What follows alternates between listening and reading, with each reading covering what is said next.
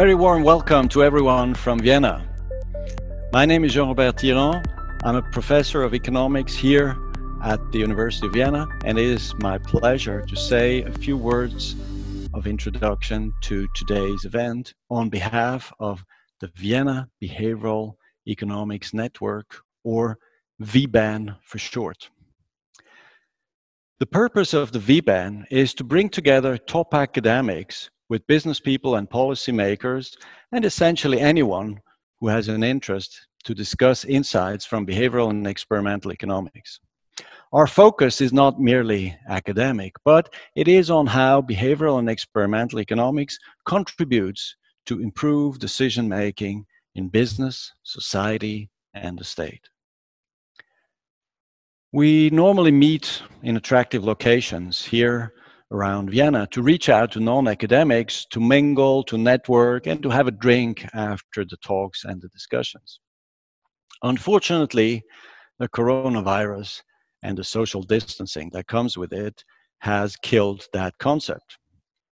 And in thinking about how to react to the new situation, we decided to go digital, which provided us with the opportunity to reach out to people outside of Vienna and to talk to eminent economists who are sitting somewhere else on this planet.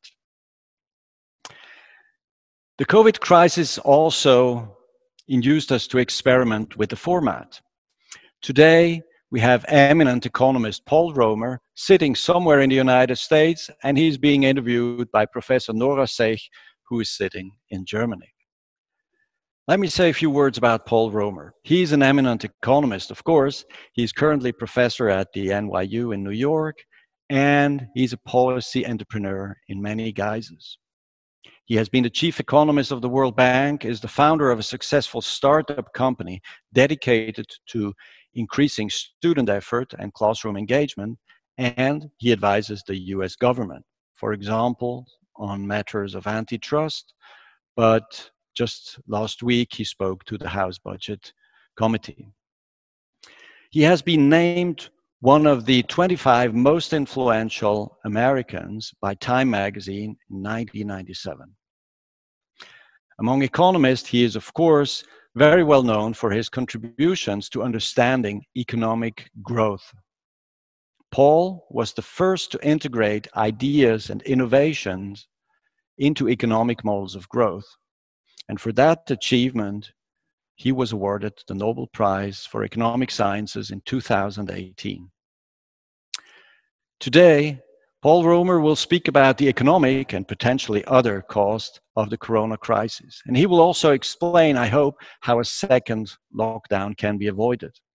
Paul has indeed been very insistent in arguing that massive testing is the right way forward, even if this means billions and billions of dollars spent on testing, because this is still much cheaper than a second lockdown. Nora Szech is a star behavioral and experimental economist of the next generation, and she is currently a professor in Karlsruhe, Germany. She has very successfully published on morality and the marketplace and on ethical consumption. Her work is original and thought-provoking, and it has received a lot of attention in the media. She has therefore been named among the top 40 under 40 in the category Society and Science by the German magazine Kapital. We are very happy to have Nora with us today because she has recently published a working paper on testing for the coronavirus, and testing will, of course, be one of the main topics of today's event. Indeed, we hope that this event will motivate you to sign a manifesto that urges governments around the world to engage in widespread and regular testing.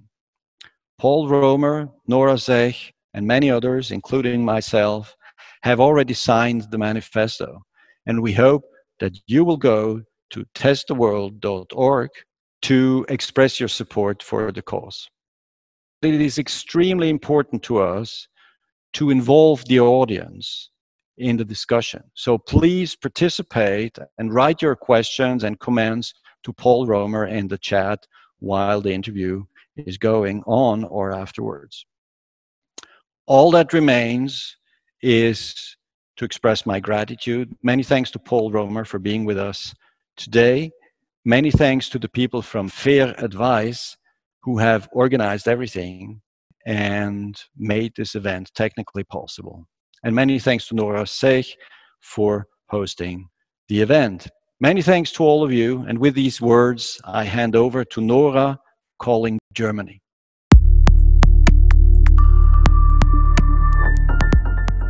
Thank you so much. I would like to start, as this is also the header of the event. What situation are we in right now? How does it compare to the Great Depression? Yeah. You know, if I may, I'd like to just have a preface that occurred to me as I was listening. The Behavioral Economics Network is part of a new trend in economics, which has been asserting the importance of evidence relative to theory. My contribution has been mainly as a theorist, and in economics, we tended to give a little too much weight to the kind of pronouncements of the theorists. What theory can do is suggest possibilities, but it's only evidence collected through experiments, collected however, that can actually tell us what's true. And economics is going through a kind of switch towards re-emphasizing the importance of what I call the principle that a fact beats a theory every time. Now, I wanted to start with this because it's part of the setting and the connection to the group, but it's also very relevant to the problems we've had managing the coronavirus. I think we have too many people in public health and epidemiology who are still operating based on theories, and they're not adapting to new evidence that comes in. And so this will be a theme that runs through the conversation today. So with that preface, let me now then turn to your question about the economy. The economic situation in many parts of the world is recovering nicely. The United States is the big outlier amongst developed countries. We had a sharp downturn, sharp recovery that is now stalling and may actually go into another downturn. So a month ago, our Congressional Budget Office was forecasting that it would take until 2028 to get back to where we would have been in the absence of this pandemic. Given the resurgence of the virus and then the natural pulling back that individuals will do anyway, but that policymakers are also enforcing, it's quite likely that we're going to be even further behind schedule on this. So we're looking at a really prolonged, slow economic recovery from a very sharp shock. And the message that underlies what I've been saying is that we can't fix the economy until we have a clear plan for fixing the pandemic and bringing it under control. Just because you spoke about this mathiness that we may have in economics, right? Yep. But it's interesting you say that it also seems to exist in other fields, because I remember in the beginning of this, there was always these scientists who said, look, I tried to calibrate my model, but somehow the parameters, they do not fit. The models were not very suited to where we are in. And this virus turns out to be different from the most recent viruses we've addressed, because there's this large fraction of transmission that takes place before people have symptoms. So things like contact tracing, which rely very heavily on the presence of symptoms as a trigger for various actions, are not working as well with this virus. And what's troubling has been the failure of the system as a whole to take on board that new information and to say, okay, given what we know now, how will we adjust to have a successful approach? I think countries that were pragmatic and were willing to use trial and error and iterate quickly managed to contain the pandemic at earlier stages in its spread, and everything gets harder about controlling it when it spreads farther. What's striking is the two countries that we expected to be best prepared for handling a pandemic, the UK and the US, have really been some of the worst performers. And I think it's because the academic kind of heavy hand from our well-developed academic centers on public health slowed down that process of adapting to the new information and trying something else. I see. Do you also feel that expectations and what we experienced in the past mattered? Because at least in Germany, we had very much this like, oh, this will be like SARS-1 in the end. And while other countries were hit hard in Asia and so on, in Germany, it was like 9 cases in total. So people were super relaxed, I find. So there was some complacency. That's hard to avoid. If you haven't experienced something that's so shocking and so damaging so quickly, it's hard to believe it's really possible. So complacency, was a kind of almost very difficult to avoid problem in places that hadn't experienced a real pandemic recently. But it's the persistence of the same policy response in the face of evidence that it's not working, which I think is the more serious problem.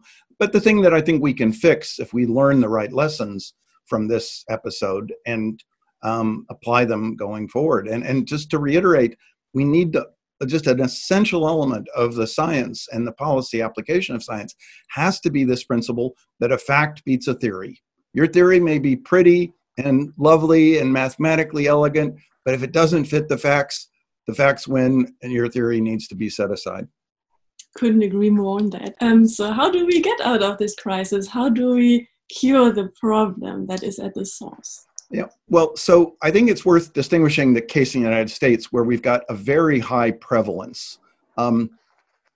Rough orders of magnitude, there are about 200,000 people who get infected every day in the United States.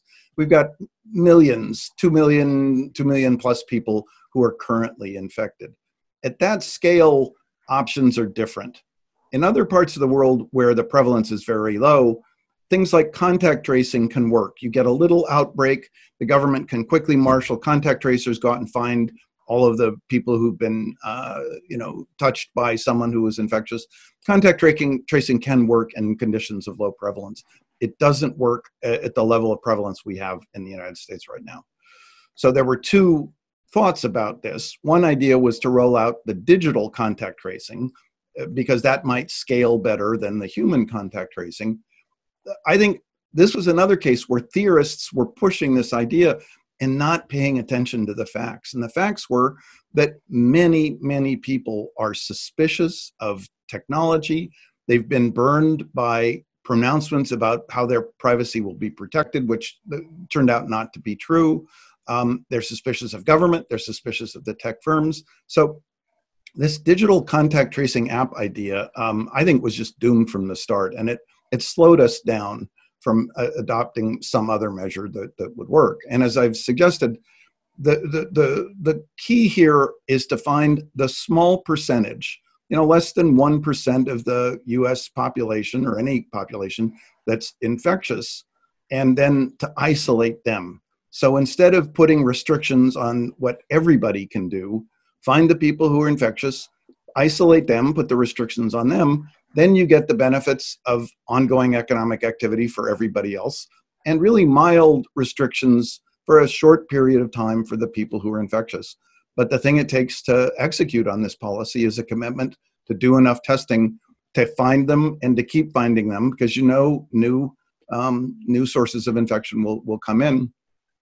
But we just have to commit that this is a different approach for this virus in this context in the United States, but it's an entirely feasible one. It's one that fits the facts, and it's the one that ultimately I'm confident the U.S. will do it eventually, because nothing else is going to work. But it would be a lot better if we do it sooner rather than later. Oh yeah, I mean, as many deaths as we can prevent, right? Yeah.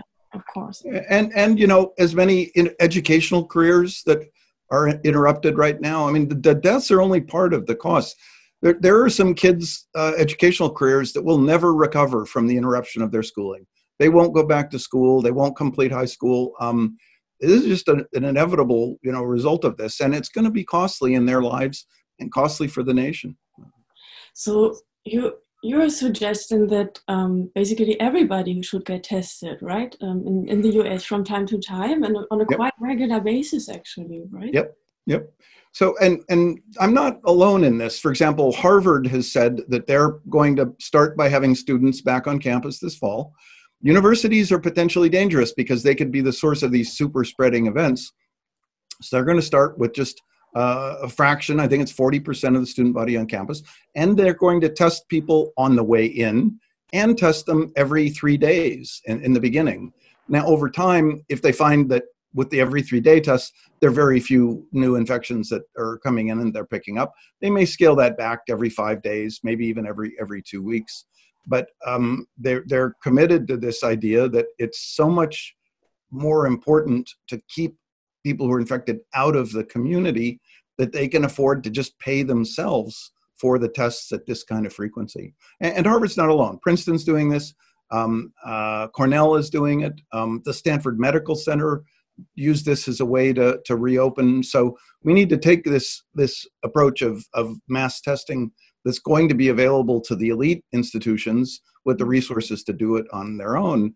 We need to get the government to back it so it's available to everybody. Yeah, I mean, if you think about a student dorm, you can very easily imagine how this disease can easily spread, right? Oh no, it's not the student dorm, it's the student party. Speaking loudly, packed densely, parties, bars, they're just like, the perfect conditions for a super spreading event.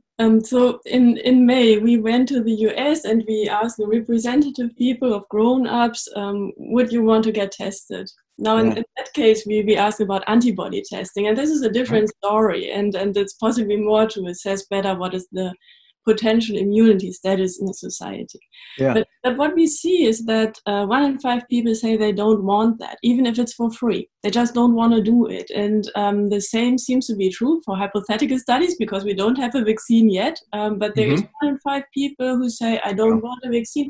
And I could imagine when it comes to these tests for active infection, you may see a similar number, like 1 in 5 who says, no, thank you, I don't care. So how would you tackle these problems? Yep, I think this is a very important point, and it's good that you've already done the research on this and are flagging this for people.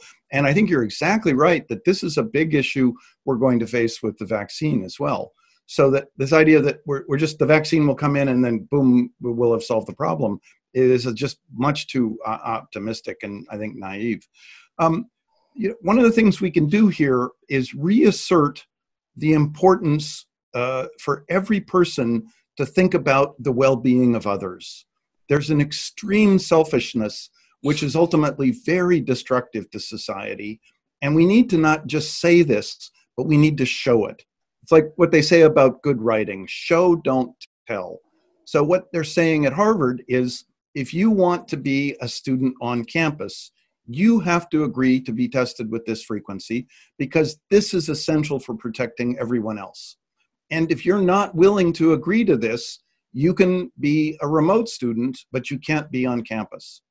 I think that's the kind of message we need to send to students in college. We need to send to students who want to go back to school, to parents who want their children to go back to school. And by the way, reinforce the message that's part of the law. Your kids have to be vaccinated too before they come to school. And we're going to face a very interesting question when we get to the point where we have to ask, should we add the vaccine for for this virus to the list of required vaccinations for kids to attend school? But what's missing, and I think what your line of work about norms and values is so critical for, is an effort to reassert for everyone the importance of thinking about the well-being of the community, not just themselves. There's a saying in the U.S. Navy where they tell the new members, the new sailors, here's what you have to think about: ship, shipmate, self. Your first job is to protect the ship. Your second job is to protect your shipmates. The third job, and only after you've done those first two, your job is to protect yourself. We need to send that message to all members of modern society. We're all part of a ship. We all have some obligation. It's a moral, ethical obligation to protecting the ship And the kind of the celebration of selfishness that has undermined that kind of moral commitment has done great harm. And we need to both show and tell that we need to reassert that obligation to protect the ship. So we would aim for social heroes instead of the Trump warriors. So I remember Trump called people warriors, that they should just go out, get infected, not care about that so much, and keep the economy going. No. That's that's kind of like there was a famous exchange where some U.S. general said, I don't want soldiers who are going to go out and die for their country. I want soldiers who are going to go out and make the other side die for their country. So, like, these warriors are the kind who are just going to go out and sacrifice yourselves. That's not what you want in a military. You want a military which is going to protect itself and protect the nation. And really think about, like, we got to protect the ship. I was also wondering, if this is going to be stretched out and every US citizen gets tested regularly, it means we need a huge amount of testing. So how can we get there? What would be the best market solution for that? Also, what do you have in mind? Yeah. So this is a good question, and it's a somewhat complicated answer. The most natural way to think about doing more of something is just scale up what you're doing. And that actually will not work. What we're doing is we have a system where we do these tightly regulated, very expensive, very precise, quote, clinical diagnostic tests that have to go through a very rigorous process of approval by our Food and Drug Administration. They cost about $100 per person. They're part of the medical care system. They can, when somebody gets one of these tests, it's recommended by a doctor, gets reimbursed by the health insurance system. We need a whole new class of test, a screening test, which you can apply very broadly in the population. And its characteristics have to be, it's low cost because we're going to have to do it frequently. It also has to have results that are available very quickly. If it takes 5 days to get the results from the test, you may as well have not bothered, because within 5 days, the person will no longer be infectious, or they'll have a big case of symptoms and you isolate them based on the symptoms. So the tests have value for finding and isolating only if you can act on them very quickly. Now, there are a couple of promising new ways to get these quick turnaround tests. One is to bring university laboratories into the testing business, but not in competition with the existing clinical diagnostic providers, into this kind of screening testing business. This is what Harvard will do with its own laboratories for its own students. This is what Cornell will do for its own students. But we need to have a legal framework where these services could be provided by a university like Harvard or MIT. They have a Broad Institute that can do this. The Broad Institute needs to be able to provide that to the Boston public schools, for example. And right now, the regulatory structure doesn't allow that. We second need a flexibility that will bring in things like pooling. When you run a test tube through the machine, that could have samples from 10 people instead of 1 person. If that tube says, if you find out there's virus in that tube, you can go back and test all 10 people to see who was the one who was infectious. Pooling could speed up the throughput, but right now the FDA has been a bottleneck to limit the use of our existing capacity with pooling. So bring in the university labs, use methods like pooling, use methods like saliva collection methods instead of swabs, which are more convenient, less costly, and just as effective. But in addition, there's 2 other kinds of tests instead of the centralized lab tests. There are point-of-care tests. That name comes from the idea of you'd use them in a doctor's office. But think of them as like what you could do in a school building rather than often a university lab building. And then there's home testing. There are several promising new technologies being developed by a bunch of firms to do point-of-care testing. There are devices to now do true PCR testing at point of care, like a PCR machine that used to be bigger than like 3 washing machines. People have miniaturized this so it's like the size of a briefcase. So you could have a PCR machine in every school. There's another kind of molecular test method based on what they call an isothermal approach, where instead of cycling the temperature up and down many times, you just maintain it at a constant temperature. It's a little easier to set up. It's not quite as sensitive as PCR, but still very good. And then there are these antigen tests, which test for whether there's some aptamers, they call them, that bind to sites on virus particles. So if you see the binding, these tests will tell you, okay, there are virus particles there. Again, they're not quite as sensitive as the molecular tests, but they might be cheaper and they might be able to give us even faster results than those tests. So some mixture of the PCR, the isothermal molecular, and antigen testing should make it possible within the building in a school or a workplace to get results about who's potentially infectious, within 15 minutes. Wow. And this will rapidly speed up our ability to respond. And this gets back to kind of what my theory kind of was trying to suggest as a possibility, that if you create incentives, firms will innovate. They'll find ways to do things. And also, it isn't just for-profit firms. University laboratories have been very innovative. That was a university lab, not a commercial lab, that developed the saliva testing.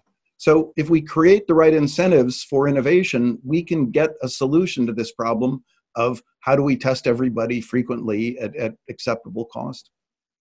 This sounds indeed promising. I read at Frankfurt Airport, they set up a testing site because, if you want to travel to Greece, for example, then it's better whether you carry this virus or not. Because if you carry it and Greece finds out, they're going to test many who go in. You end up in quarantine there, and this is not so pleasant if you are a tourist or so a business traveler. But there you still have to wait for hours to get the results. Yeah. And 15 minutes, I mean, that would be super amazing. Yeah, this shows why the speed is so important. And there's some good modeling which shows that we should be willing to accept a little bit less sensitivity if what it means is you get answers in 15 minutes instead of in 4 hours. Yeah. How has it been the last month? So I guess all of us have seen President Trump's reactions towards wearing masks, but also towards testing. I think we even have a small video there that maybe we can play now. Here's the bad part. When you do testing to that extent, you're going to find more people. You're going to find more cases. So I said to my people, slow the testing down, please. People in government are a little more worried than usual about doing the wrong thing and getting, barked at. So it is unfortunate that people are more hesitant. At a time when we should be innovative and aggressive, government officials are hesitating. But there's a pretty clear consensus amongst members of Congress in both the Republican and Democratic parties that testing is the thing that will work.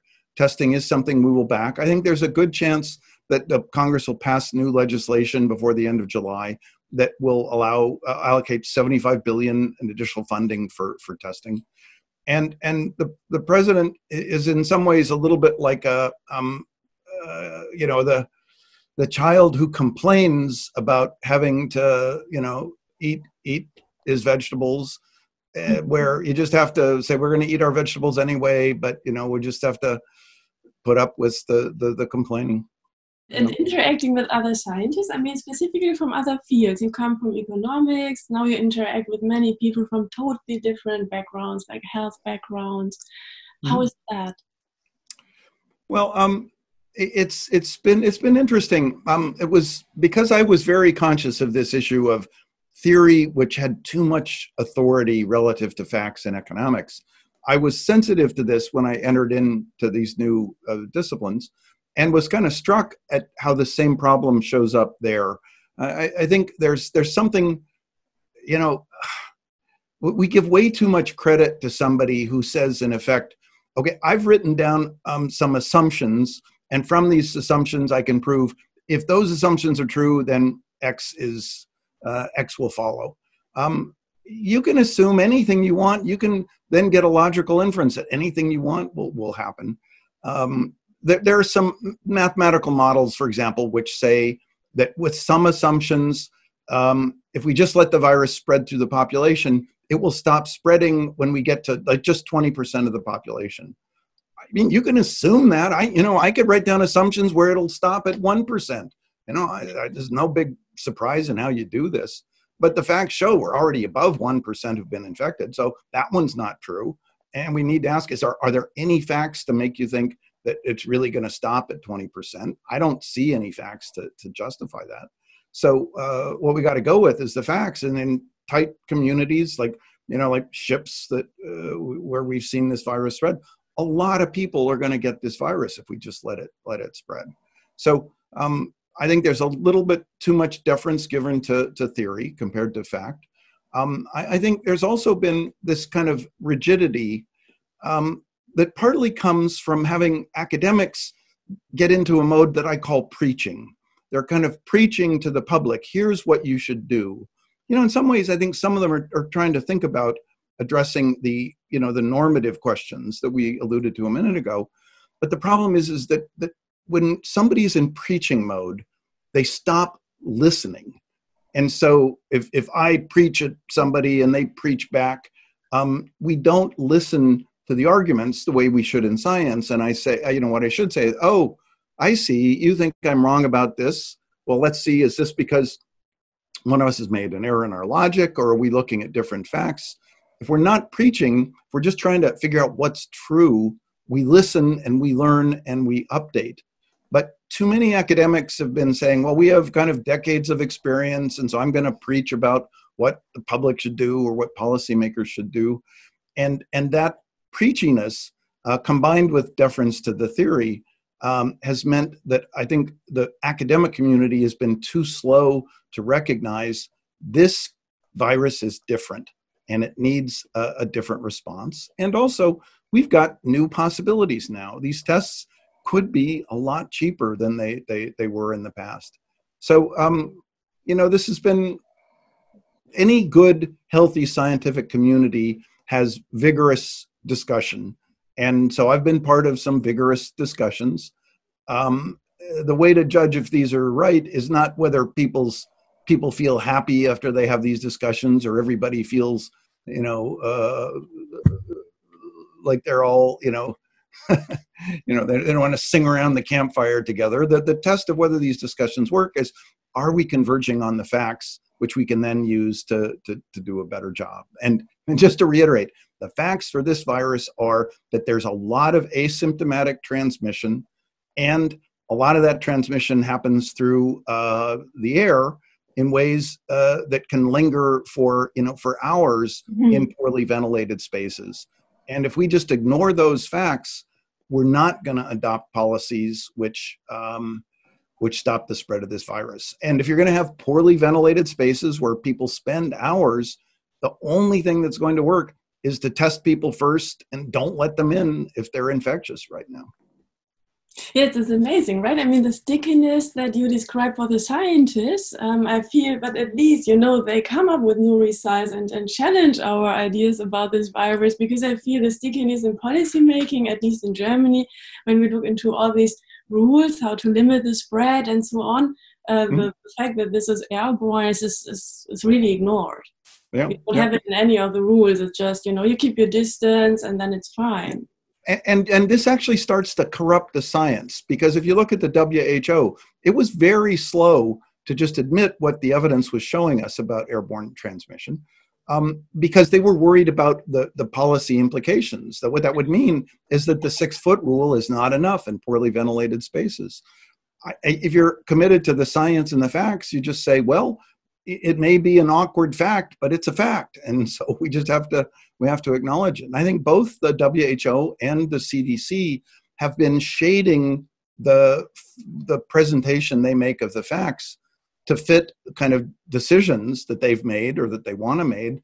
And this is undermining the credibility of science. So we need a vibrant community of people like us who are willing to say, we're going to talk about the evidence and we're going to talk about what we think is true. And then we're going to figure out how we respond given what we think is true. I will ask one final question, but it's Okay. one that I've been really worried about, and I would love to know about your perspective on that. Because we see what's happening in the US, and we see this also in our data, that somehow the trust into the social stability, it seems to go down so much. And it seems to be that we are at a level now that is really, it's really indicating non-stability. And then people seem also to expect that even after Corona, this non-stability may remain. What do you think about that? Well, I think this is the big unresolved issue that we have to confront once we've gone through the critical first steps, which are contain the pandemic, help economies recover, but then we have to look carefully at the social fabric. And after the financial crisis, we saw this surge in populism that I think was exacerbated by the financial crisis. This crisis is economically worse. It could have equally dangerous, I think, effects on the social fabric. And we need to understand what those are and figure out what we're going to do about it. So this emphasis that I'm placing on shipmate self, this is not just about, getting tested before you go into the school building or the college campus, or getting vaccinated before you go to school. This is also about, how do we participate in social media? How do we talk with each other? How do we think about each other? And how do we interact with the rest of the world? I think we're going to need some commitment as societies to showing, not just telling, not just preaching, showing the importance of protecting the ship. And protecting the ship means things like openness to reasonable disagreement, and open discussion, and tolerance of people who are somewhat different from us, and trust, enforcing notions of integrity. Here, I think science could be a good model. One of the great things about the scientific community is we're very strict about not allowing people to remain in the community if they're dishonest, if they try and trick us, if they try and mislead us. And it doesn't matter if legally they could show that it wasn't exactly perjury, they just left some things out to mislead us. You do that in science, you just get kicked out. Nobody listens to you afterwards. And I think in all of our societies, we need to go back to emphasizing some of those things, like the importance of personal integrity in our interactions with others, because that's the only way to actually rebuild trust. Let me just make a small pitch for theory. I think theory could help economists think more clearly about the dynamics of these norms, which are so important to social progress. So those theories will have to be, disciplined by the kind of evidence that you and others can collect. But we do need to, as an intellectual matter, not just as a practical matter, think about how do we bring norms, values into our economic analysis. Oh yeah, totally, and bring it into our market designs, and I mean, as you say, right, we need to design these innovations. We need to steer these developments, and and hopefully we will get out soon. So thank you so much, and I will now hand over to Alexis, and Paul, you will get a number of more questions, I fear. Okay, all right. So there's some questions really asking how can we address politics and get them into the boat. And Julian is asking, if I assume that governments act rationally, some more, others less, why are more governments pushing for widespread practical testing with the goal of letting life return to normal and only isolating those that are infected? One thing that I tell myself is it takes time to change a consensus. It takes time to change policy. So I'm not surprised that it's taken some time. And I think with those of us who want to make a change, we just have to have some persistence and willingness to keep pushing on these ideas.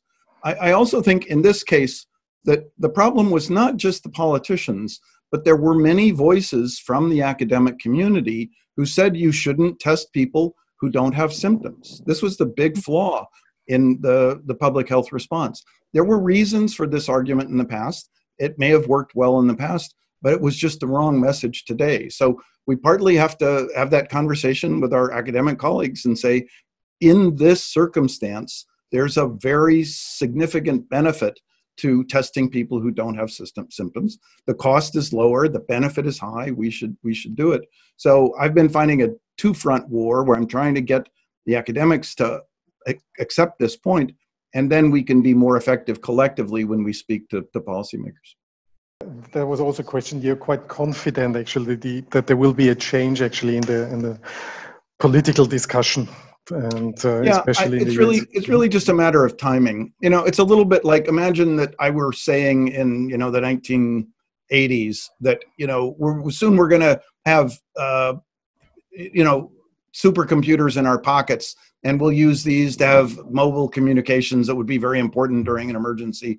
I mean, everybody was, it's absurd. How can you ever have a supercomputer in your pocket? You know, you're going to have like a power station in your other pocket to run the supercomputer. But, you know, what's going to happen is that, you know, seeing if the DNA of the virus is in a sample, this is kind of like just seeing if the word, you know, if the word refrigerator is in a newspaper. It's kind of like you take a newspaper, you chew it up in a blender, and then you just try and see, okay, is the word refrigerator in there somewhere? It's an information processing task. We're getting really good at finding ways to just amplify all the cases that might say refrigerator and then see if it's there. And so we're going to have very powerful tests very soon. And this will be important not just for this virus, but for the other viral pathogens we're going to meet down the road. So we're inevitably going to have a lot more testing capacity, and it's just a question of when.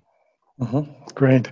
You mentioned the very powerful tests. Astrid has an interesting question, and I think for an economist like you, this is the perfect question. She says, is there a safe, zero reliable test? She says, one problem over here is that tests show about 2% wrongly positive results. Yep, sure. This could send everybody quarantine, even if they're not infected. How do you deal with this problem? Yep. So this is a very good question. And this is part of this disagreement between the economists and, or at least me, and the public health people.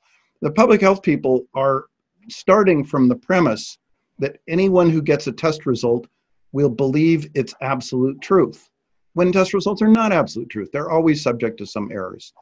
Now, what I as an economist say is, well, if you know it's not absolute truth, it can still teach you something. You know, I think about like measuring the length of a table. You know, you never get the absolute truth in the measurement of the table. There's always some error in it, but you can still learn a lot by taking the measurement, and that might be enough to help you know if you can get it through the door. So if we just take the information we can learn from a test and use it appropriately, we get the benefit of more information, and we don't get the costs of misusing it. So I think the public health community and everybody needs to get used to the idea that knowing more is better than knowing less. Tests help us know more, and with that additional knowledge, we'll do a better job of containing this virus. And in terms of the specifics, I like false positives. In Wuhan, they decided to test roughly 10 million people. Imagine they had just a 1% false positive rate. If I can do my math, that means 100,000 people would have gotten false positives. What they reported in Wuhan was they actually found 300 people who actually had the virus. So why'd they get 300 instead of 100,000? Well, it's because they tested the people a second time. And if there's independent errors, the probability that you're going to get for the given person 2 false positives is, you know, is like the square of the probability that you get, you know, 1 false positive. So there's ways to respond to weakness in the tests. And so all of these systems for proposing screening testing assume that you're going to do a second clinical diagnostic test to confirm and to start, you know, the treatment and isolation options for the person. So we can get useful information out of imperfect tests. Maybe we take one more question to the testing strategies. The question comes from Esther, and she's asking, what test strategy will catch most infected people at the earliest possible time for individual isolations and quarantines to take effect? So she's addressing the speed, and how can we... So I think she's got the right idea here, which is that there are some super spreading events, like maybe going to bars, where the benefit is not that high, preventing them is expensive. Maybe we don't try to open up bars first. But there are other super spreading potential conditions, like a classroom, where the benefit is high. So then we have to be sure we do something to keep the probability of infectious people coming in low. The key there is frequent retesting.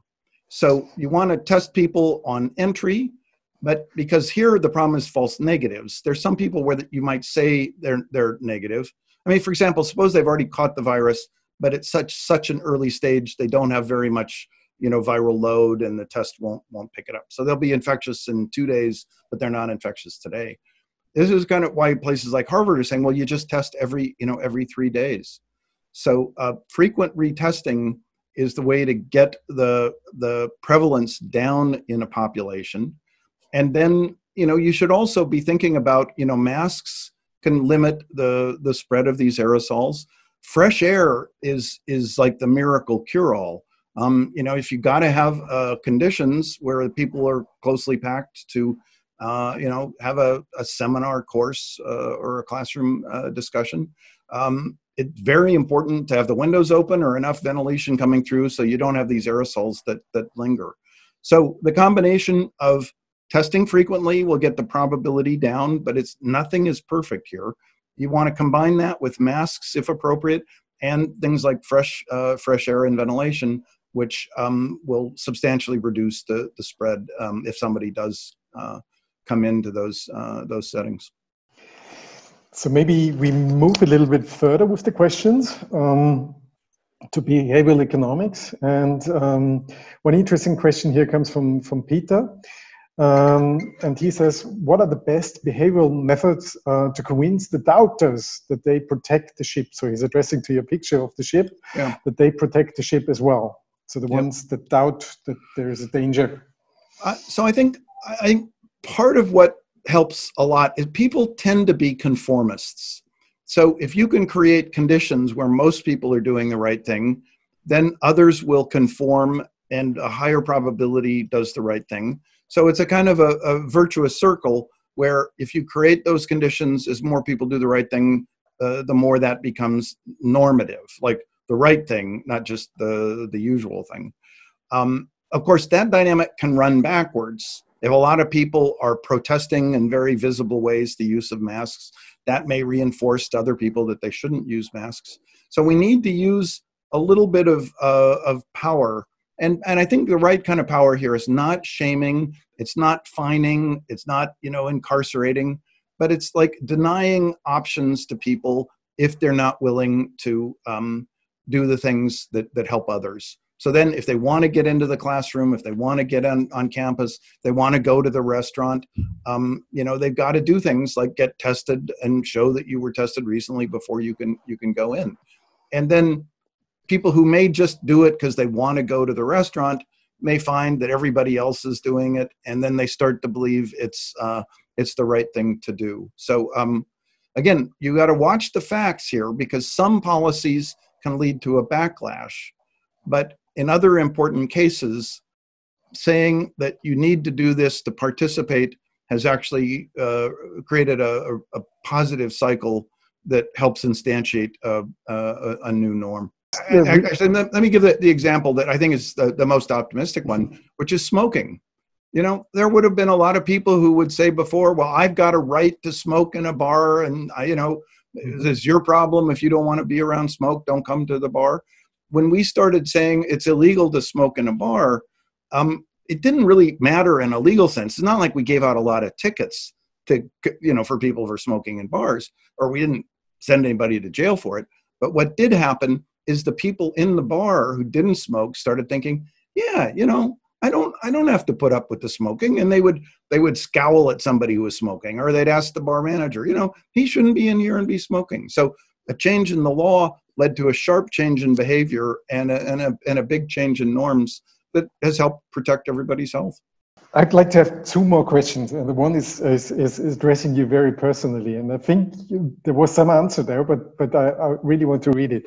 Liliana asks, sorry, Professor Romo, but this selfishness regarding testing is the extension of the individual utility, individual self-interest capitalism promotes.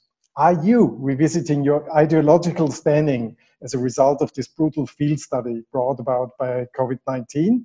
And she has another question. She asks, in a nutshell, will COVID-19 make you into a European social democrat? Well, it's a good question. There's actually a factual record here that one can look at. I published a review of 2 books in the publication Foreign Affairs. I think it came out in February.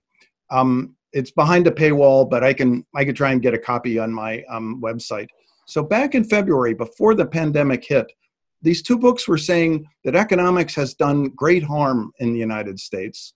And I said in my review, we need to take these books very seriously, in particular because they, what may have happened is by focusing so much attention on self-interest, economists have really undermined effective functioning of society. The evidence that was most persuasive to me about this was actually the evidence that life expectancy in the United States had stopped increasing, and it even had started falling in recent years.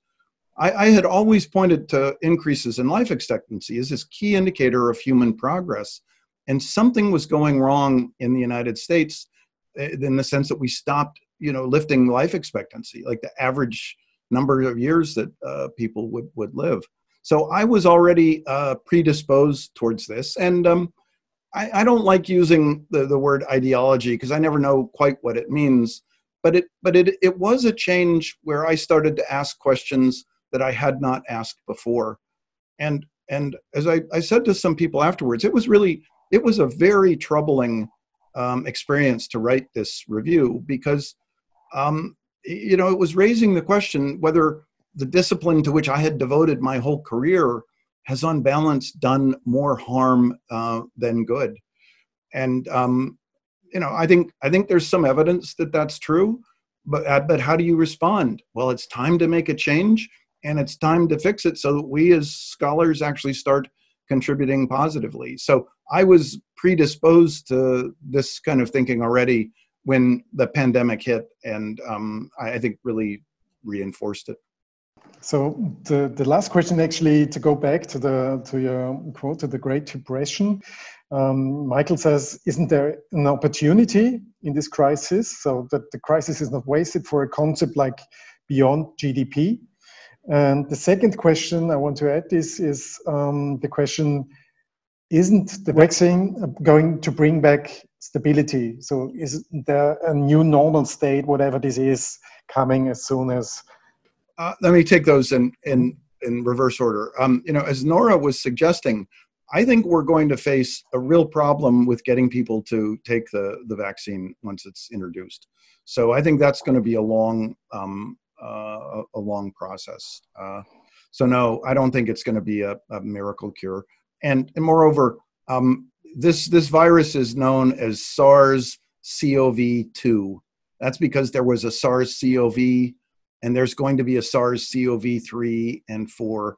And, we might get better at quickly developing vaccines, but in parallel, we'll need to have the ability to test for and identify all the new viral pathogens that we'll see. And one of the facts that emerged from this pandemic was it spread first in the developed countries.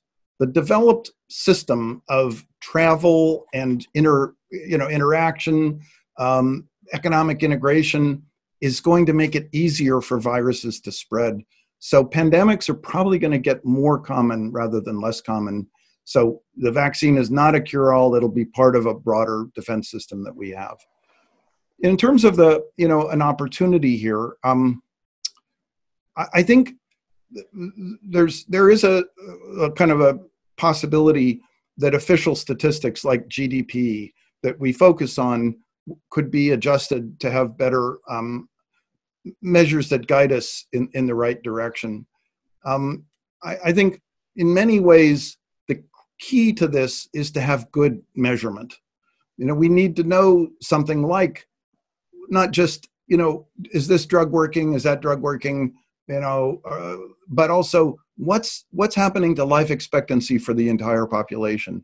So we'll need many kinds of measures that can assess what is happening to the quality of life. And out of that raw material, we have a chance, I think, to create a better kind of summary indicator of, is a society making progress? But I think even beyond this, this notion of like better indicators, there is this, I think, commitment to the facts. We need scientists who are committed to facts. We need processes that lead to the uncovering of the facts. And you know, I was waffling a little bit about like this issue of ideology. I think part of what has changed for me is not just something in the realm of ideology, but it's also just a fact. Economists said not just it's good to be selfish, but they said people are selfish. This is the fact. But when you look at the data and the evidence, people are not just selfish. My colleague Jonathan Haidt says that we're selfish sometimes, but we're groupish other times. There are times when we really care about what the well-being of the group. So it's the facts as much as anything, which I think mean that it's possible to have something that doesn't look like just, you know, capitalism, you know, red in tooth and claw. We can have group structures, group systems that produce better outcomes for us all. So I'm most comfortable and can see myself contributing most by just driving home again and again this fact that we have to, or this principle that we have to let the facts guide the discussion. And one of the very encouraging facts is that people can be kind of encouraged or evolve towards a state where they really do care about the well-being of the group. And we need to just encourage and support that natural tendency. So thank you very much for answering all these questions. There are many more. Please apologize all the ones of you who did not have the possibility to ask them.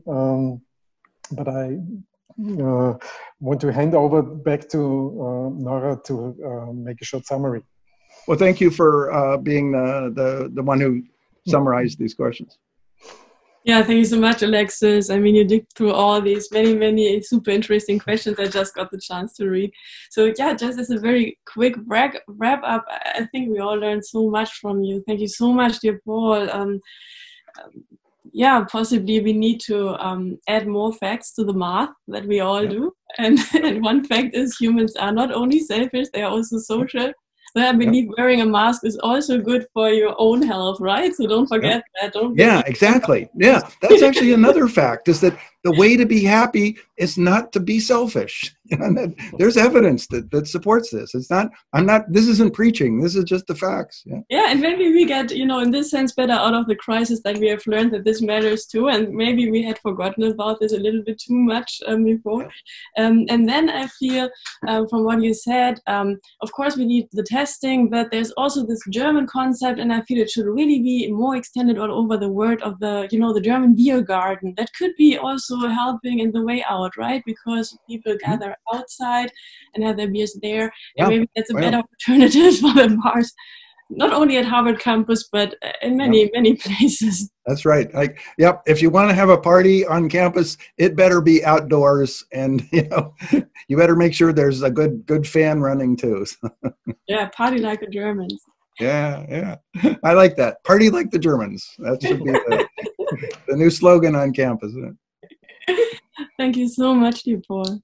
Well, and let me just say, I'm not quite sure how, but people will figure out a way. Keep this conversation going.